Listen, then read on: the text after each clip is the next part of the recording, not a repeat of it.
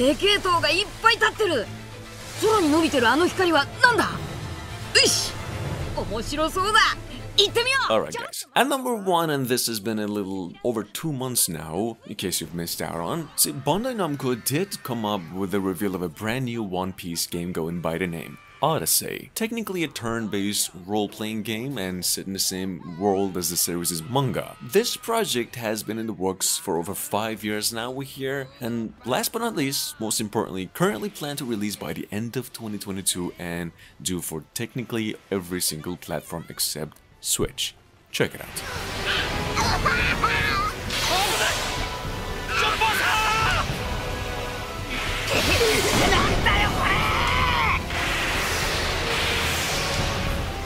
させるかよ。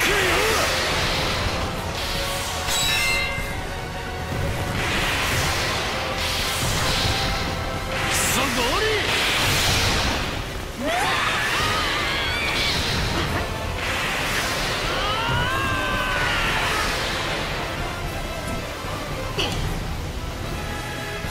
雲を抜けたぞ。Filled with new encounters and hidden mysteries. Unravel the adventure that awaits in an Odyssey beyond imagination.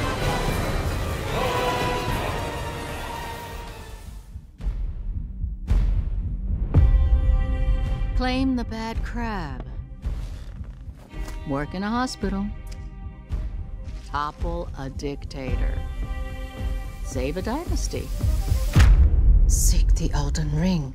Coming up behind that, we have the much-awaited downloadable content that everyone's been talking about since a month ago, Barbarians of the Badlands for Elden Ring. Technically, and this is still yet to be proven, the areas on the map that were shown but technically undiscoverable are going to be finally revealed with the new patch. Now, you want to get your hopes a little low for this one, for we hear this DLC will take at least one more entire year to be finally released, so just keep it in mind for now. The lands between as a tarnished, facing down warring demigods and demons alike, stretched beyond the limits of my resilience, tested to the edge of my imagination.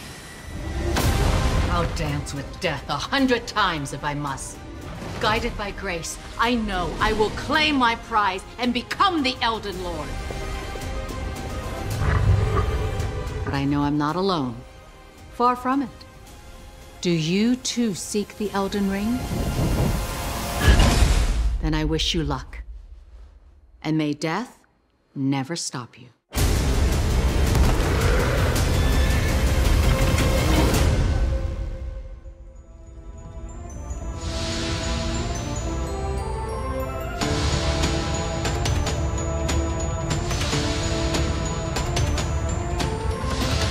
At number 3, and this has been around since July 10, and we've pretty much had no chance to mention this one, so in case you've been waiting to hear more about it. See, currently Tekken 8 doesn't have a release date, that's true, but Bandai Namco just confirmed that they will be at the Gamescom that will take place this August in about a few days, and there's a really good chance that we could be hearing about it very, very soon, so just keep it in mind for now. This was just a quick mention. All we know is that the game's releasing by the end of 2023 at its earliest.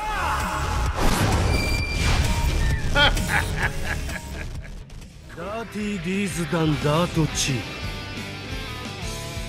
Dojan! Moving on, we have JoJo's Bizarre Adventure All-Star Battle R, which is now releasing for Switch, PlayStation, Xbox consoles and PCs as well, September 2nd, this year finally. Bandai Namco, to accompany the good news on the new fighting game, actually did come out with another trailer and said this re-release here does expand the roster to over 50 playable characters and over tons of new stages to go through as well. Check it out. この隣の場所に自由に入ってこれるのはこの私の能力だけだ。ゆっくり味わい。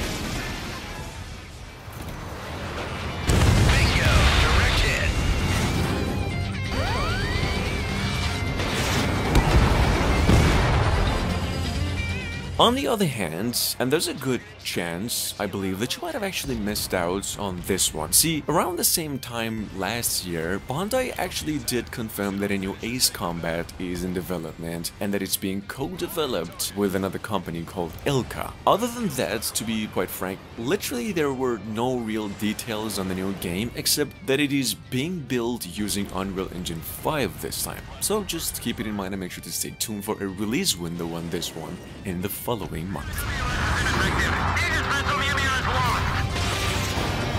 off that plate. Come on home. New blip on radar. Some welcome. You're clear to engage. Show no mercy.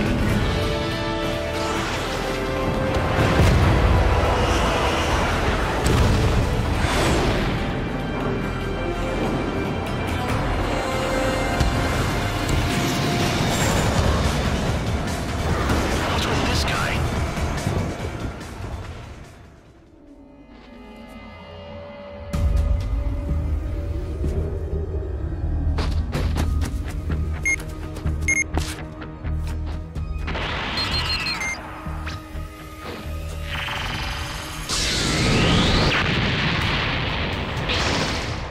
Alright guys, I'm afraid this might just be a copyrighted kind of trailer, so I'll make it really quick. Bandai Namco just shared a new trailer for the old Dragon Ball Breakers that's been in the making since probably 2 years ago and now releasing supposedly for basically all consoles and PCs and Switch included. All of that due for release October 14 this year, and the fact that the game's actually available for pre-order.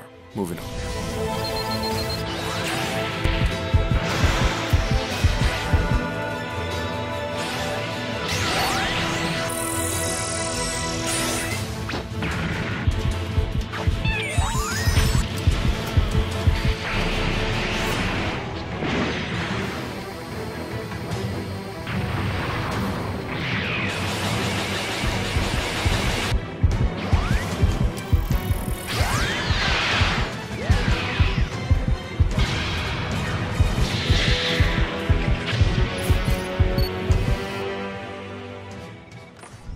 Lonnet Entertainment. Charles Larnett, please. Speaking. My name is Grantham Demet.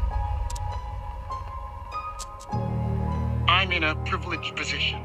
At number 7, we have the fourth and final chapter of the Dark Pictures Anthology's first season, A Reason to Believe, going by The Devil in Me, which is now actually scheduled to arrive on the PlayStation 4, 5, Xbox consoles and PCs too, as well. Due for release maybe November 30th this year. Anyway, not much to talk about this one either, except Devil in Me will incorporate new characters in addition to a new story, and this is what it's all about.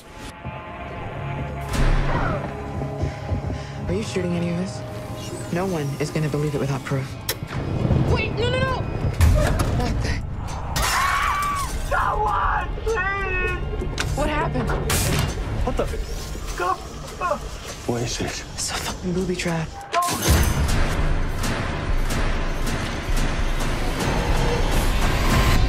I've told you what I have.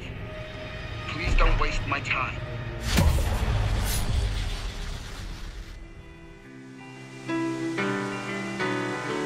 Okay. I'll get stronger.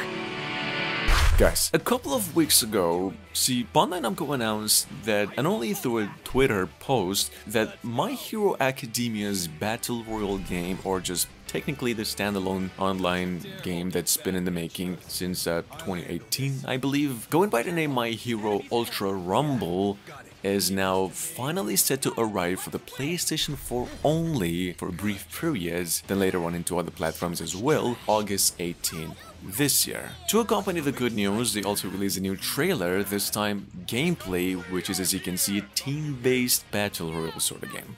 Check it out.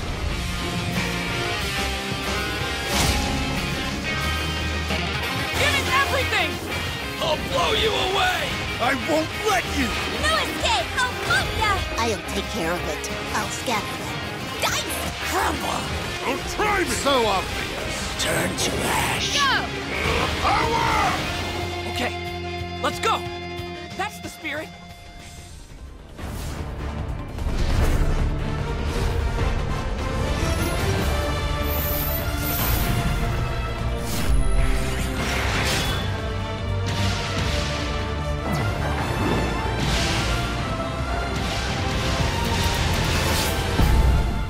number 9, and this is a first mention since its initial reveal only days ago. Well, we have here Gundam Evolution. Well, supposedly a fully fledged first-person shooter based on the Gundam series in the making and due for release late 2022 for PCs in both generation of consoles except Switch. Here's a trailer. All we know is that Gundam Evolution features about all of the characters and units ever shown across the Gundam multiverse and more.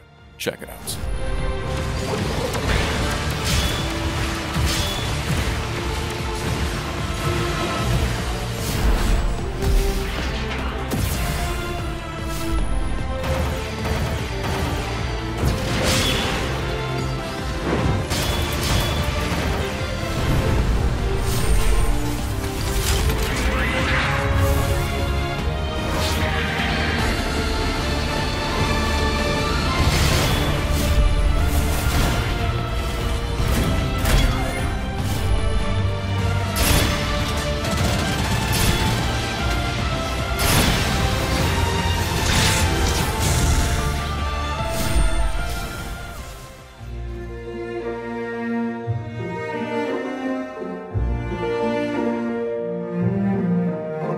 Guys, y'all know, if you've been a fan, the Bandai Namco actually did bring Story of Seasons to the West earlier, and ever since it's actually very well received across every console. Well, here's the thing, due to the amount of reception and hype, the company has a sequel for that game in the making going by the name Doraemon Story of Seasons, Friends of the Great Kingdom. Only this time around the game will be playable also offline and couch co-op. Well, check it out, here's the gameplay. This one's set to release for PCs, Switch and the PlayStation 5 only for some reason in about a few months we hear, and this is how it really looks.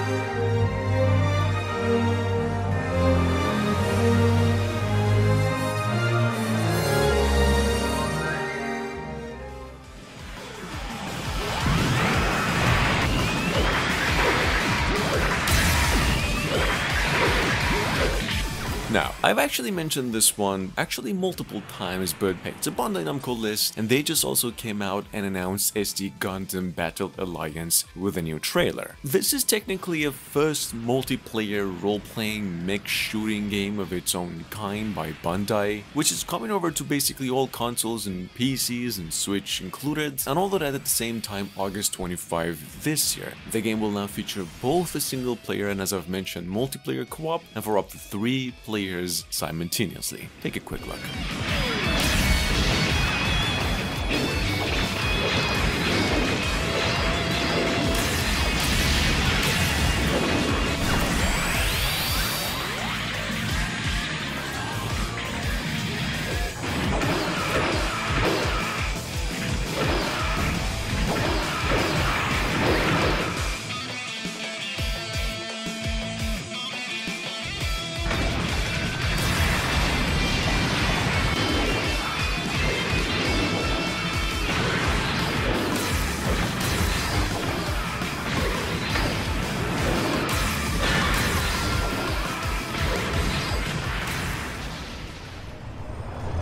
So, be honest, it's another classic, eh?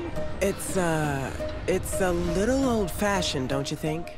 Up next by Limbic Entertainment, which is some folks behind some of the most famous sim games for the past decade at least, we have here a brand new IP going by the name Park Beyond. Technically, as you can see, a tycoon-style construction and management sim like the old theme park tycoon games, except this time around, this game's is story-driven and you get to come up with stuff as far as your imagination could go. Literally, you can skip gravity in your park toys this time around and get to fly people around to another dimension if you wish. Anyway, check it out, the game's supposedly releasing by the end of 2022. Magic of it already.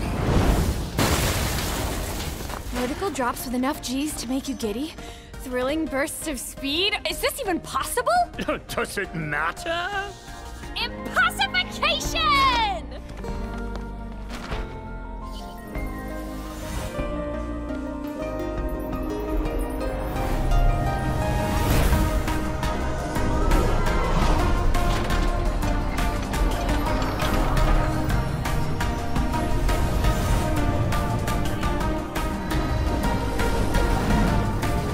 Our success depends on your creativity, my friend.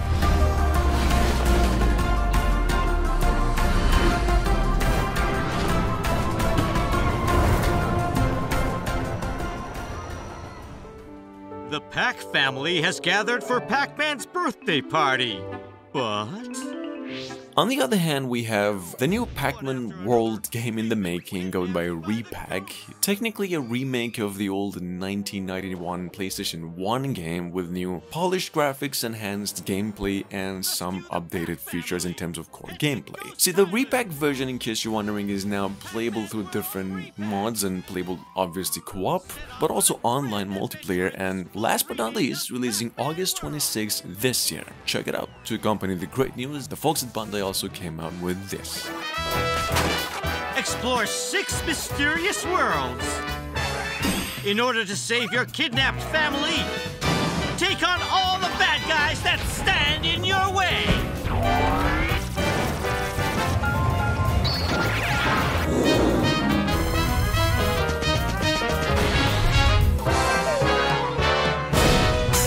Feed your appetite for adventure!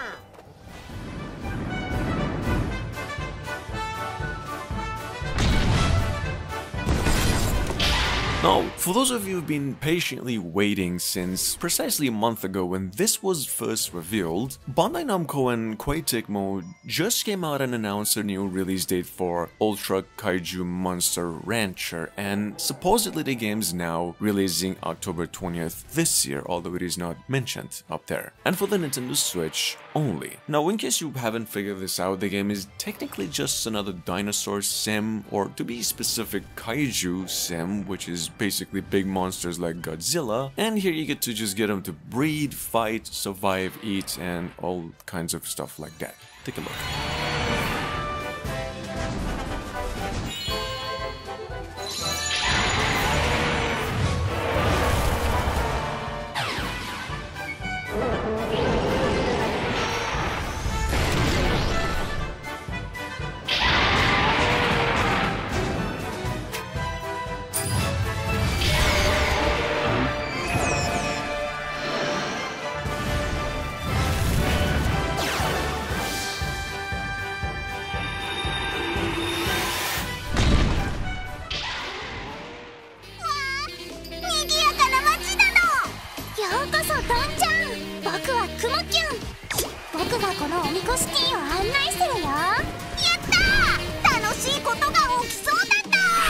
And last but not least, I'm almost pretty sure that there's no more than 100 of you that are actually familiar with this one, so I'll make it quick. Bandai Namco also came out and revealed more information about the gameplay and mods that you get to go through in the new Taiko game. Well, technically Taiko no Tatsujin Rhythm Festival, which is a rhythm-based Japanese platformer that dates back to more than, I don't even know when. Well, the new DLC here is now on its way to the Nintendo Switch only, and due September 23 this year. Check it out. 遊べる曲は76曲。グレンゲ、夜にかける、メガロバニア、盛り上がれる曲ばかりだどん。うまく叩けないところを練習できるの？そうだよ。うわー、雲球が変身したどん。はっはっはー。私が演奏の腕前を上達させてあげよう。みんながしっかり叩けるようにサポートするぞ。これで上手にな